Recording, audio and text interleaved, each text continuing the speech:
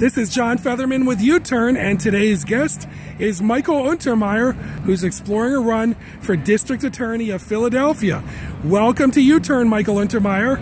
Thanks, John. Good to be with you. It's great to have you here. Michael, tell us why you're considering running for District Attorney of Philadelphia.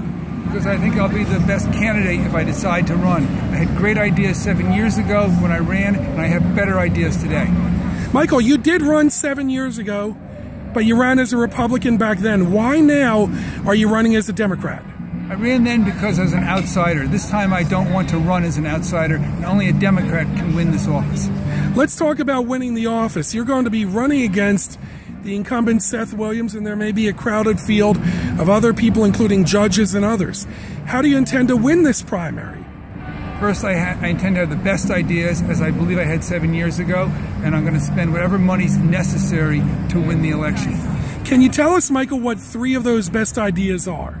Sure. 1, victims should be first. 1 lawyer should be assigned to a victim when they are a witness in a case.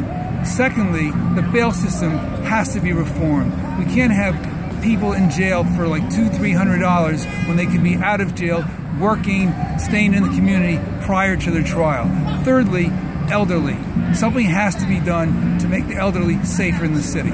Michael, you have substantial experience in law, and in fact you were once in the district attorney's office.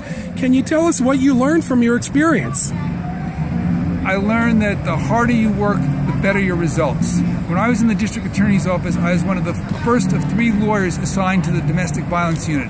When I was in the district attorney's office, I truly believed I was an advocate for victims. As district attorney today, I believe I'll be an advocate for the entire criminal justice system. And Michael, one final question. This is going to be a very expensive race.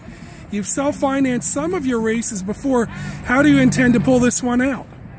I'm just basically going to do whatever I have to do to come up with the money. Michael Untermeyer, thank you for joining U-Turn. Thank you, John.